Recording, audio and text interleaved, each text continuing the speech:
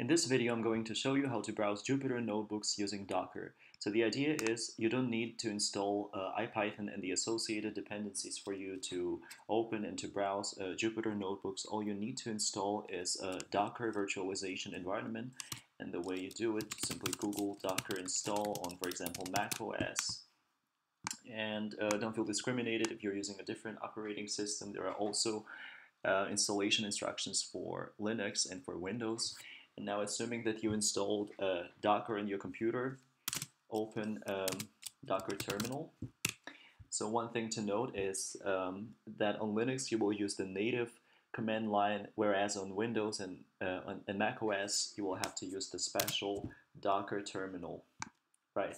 So now, for example, you want to view Bioconductor's RNA-seq workflow, which is a tutorial that shows you how to perform gene-level differential expression analysis.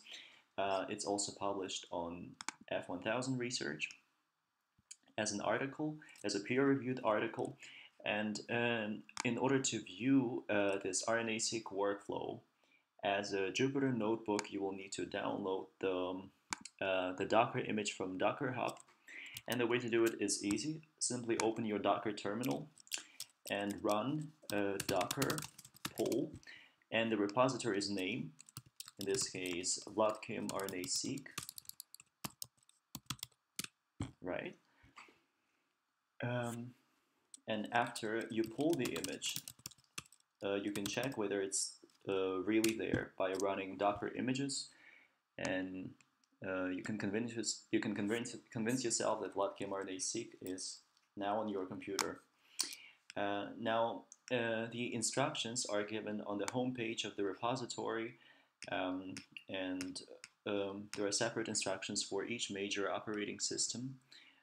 It's quite easy to run this Docker image. Simply copy this command and paste it in your Docker terminal. Now the notebook app is up and running, and this line tells you which link you should follow for you to open the Jupyter directory tree. And I will show you what I mean. Simply copy this link and paste it in your browser. Now we immediately end up in Jupyter directory tree, which has only one file, the RNA-seq workflow in IPython notebook format. Now simply click on it, and now the kernel is loading.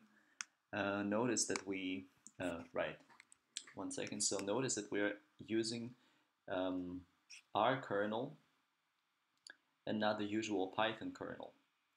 So we are using R. And for those of you who don't know how to use IPython notebook, it's actually quite easy. So these cells are just marked down, and you can actually run the code cells by either clicking on this icon, run cell, and select below. Or you can also use the shortcut, which is Shift-Enter. So press Shift-Enter to run individual cells, and so on, right? And if you feel bored and you want to skip some sections of this workflow, you can simply go directly to the code block that is of most interest to you. For example, this one, and you can use this icon from the toolbar, run from top to current cell, in order to execute the cells above the selected one, above the selected cell, right? And then you can proceed from, and then you can continue from that code block onwards, right? This is essentially everything that you need to know. Have fun exploring the RNA-seq workflow in Jupyter notebook format. Thank you for listening.